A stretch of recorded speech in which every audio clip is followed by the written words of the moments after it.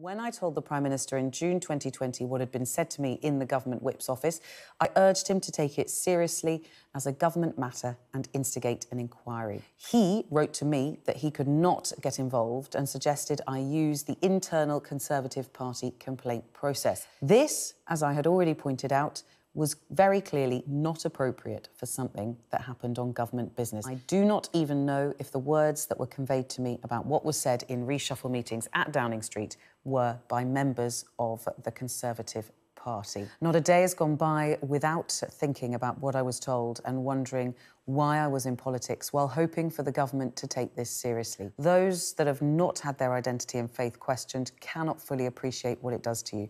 Now is not the time I would have chosen for this to come out, and I have pursued every avenue and process I thought available to me.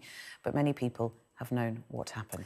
In my statement yesterday, I was careful not to mention any names or implicate the Prime Minister. All I have ever wanted was for his government to take this seriously, investigate properly and ensure no other colleague has to endure this. I have many things that I want to achieve in politics, not least at my campaigns on human rights and genocide, and I'm deeply disappointed that it has come to that. The latest statement on Twitter from Nusrat Ghani, the Member of Parliament, who's alleged that she was told by whips that she'd been sacked as a minister because of her Muslim faith. Mark Spencer, the chief whip, strongly denies those words, denies that she was told that.